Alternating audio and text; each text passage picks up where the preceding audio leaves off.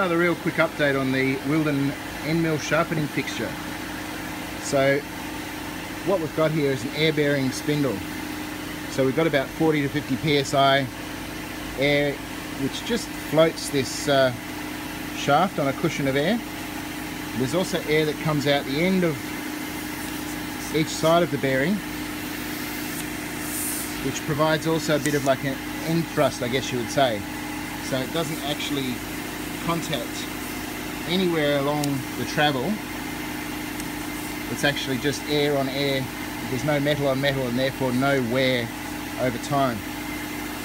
So to give you an idea of how this thing floats, I'm just going to spin it and just let it go.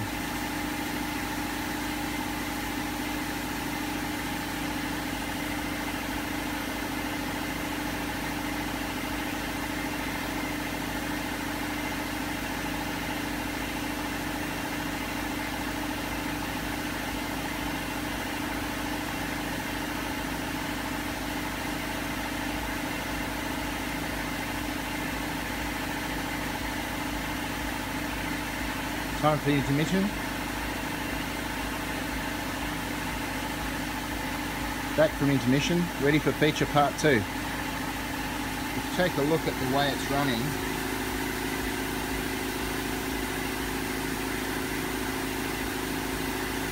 that's just beautiful. And it's still going from that same spin.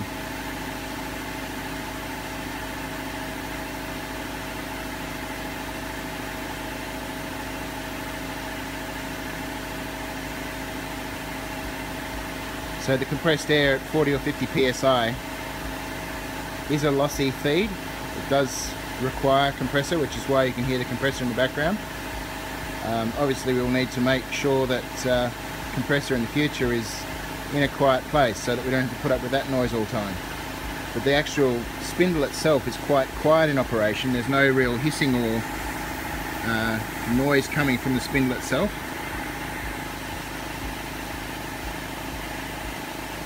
It's been nearly 2 minutes now.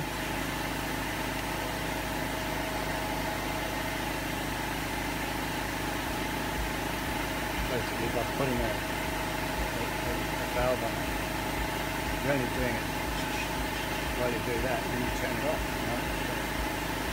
Right? Yeah, so Mel's just said as long as we've got a on-off air valve on this, we just turn it on when we need air for the actual cutting operation, and then turn it off for the rest of the time. Whilst we're here, we'll take a bit of a segue across to the Elliott surface grinder. This particular 820 had an option of an air spindle for mounting the actual drive shaft, and that would have been quite a nice option to have on this thing. Essentially no wear, no heat up time. Typically when you first start up a surface grinder, you need to operate it for a little bit of time in order to get everything bedded in at temperature, and you'd normally keep things running whilst you do your setup and your facing your cutter and everything like that. And essentially with an air spindle you don't have to do that. You can just be on and running from straight away. And I guess if we come back to here, we're still spinning. It's nearly 3.5 minutes now since we first spun it. I mean, it must have slowed down, but it's still going. But isn't that amazing? That is an air spindle. Alright, compressor's back on. Bye for now. Real quick update on the wrong foo.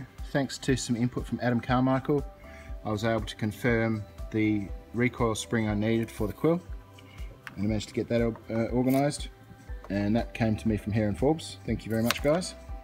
About 20 bucks or something, so not too bad at all. And that just means that I've then got a recoil spring on the quill.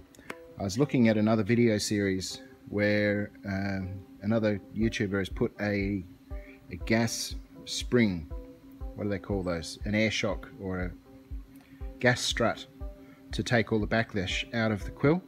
So that's another possible option to consider. But I think first things first, see how we go taking a cut as it is.